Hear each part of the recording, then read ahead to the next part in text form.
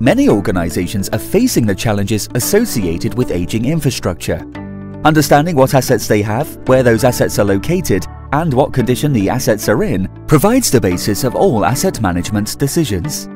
There is a digital solution to maintaining this information that can be tackled in bite-sized activities. Introducing a digital twin. A digital twin is a virtual copy of the site within an organization, and it can be addressed in a three-step process. The first stage is to understand exactly what assets the organization has under its ownership. This is key to many asset management, financing, resourcing, and procurement strategies. Data is gathered from the organization's existing systems, including pre-existing digital system and paper-based records and files. It's then important to cleanse and sort this data, making sure duplicates, outdated and incorrect records are removed from this new asset data set.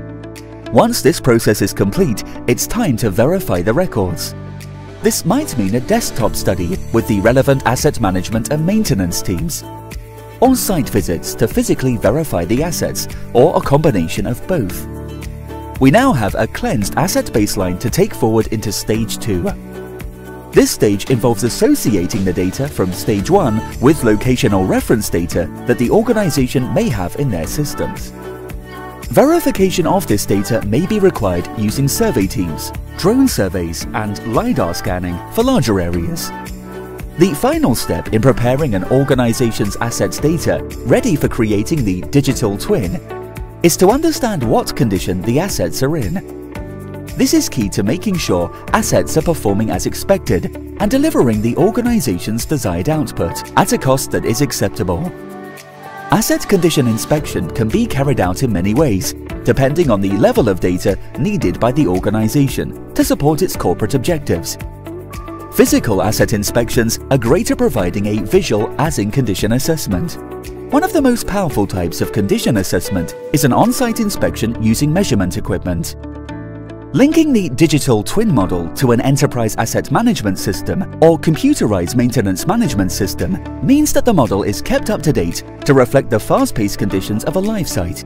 Reviewing fault history and inspecting planned maintenance regimes are more efficient.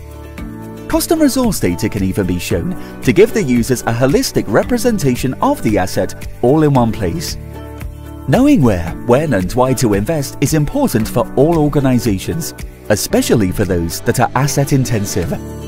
Understanding the impact of reduced capital investment or benefits of increased operational spending has never been so easy. And Atkins SNC Level-In is here to support your organization on its digital journey.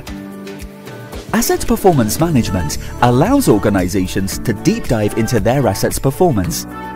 Failure rates and causes can be examined to help reduce future failures and ensure operating costs are reduced, moving an organization towards operational excellence.